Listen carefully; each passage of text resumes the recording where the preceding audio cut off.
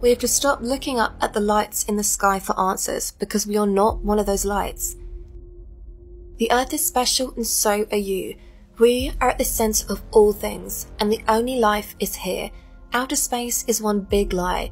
Yeah, you can look up at the night sky and see the stars and wandering stars, but it's not what we are told it is. You can't travel there, and there is no such thing as deep space.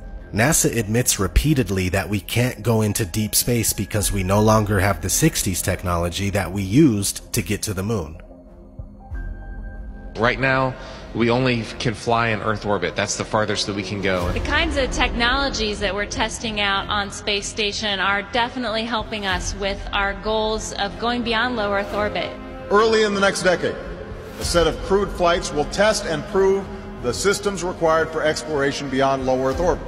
And this is really the beginning, I think, of human beings leaving low Earth orbit. I'd go to the moon in a nanosecond.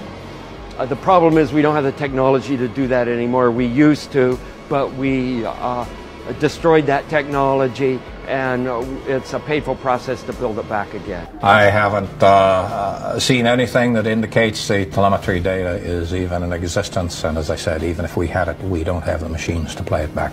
Unfortunately, I'm afraid I can't really give you much of a clue as to where this data ended up and whether it still exists or not. See? Can't go past low Earth orbit. That equals can't get past the barrier, also known as the dome or the firmament.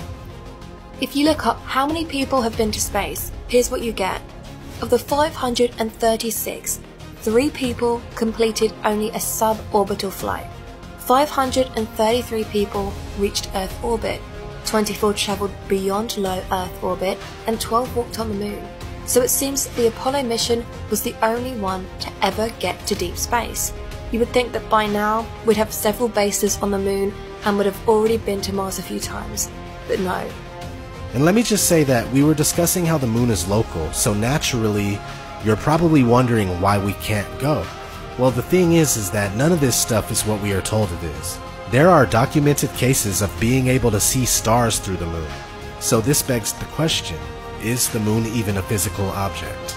It was also documented in the Royal Society of Philosophical Transactions from 1974.